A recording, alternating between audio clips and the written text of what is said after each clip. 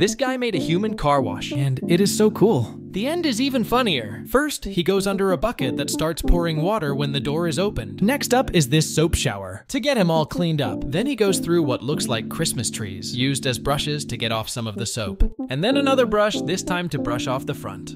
If this isn't creative, then I don't know what is.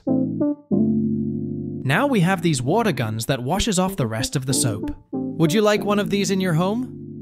The last part of the wash is a bunch of hair dryers to dry him up. But this is not the end. Now he needs to get dressed. Starting off with a beautiful green and white shirt. And then over to a bar that lowers him into his shorts.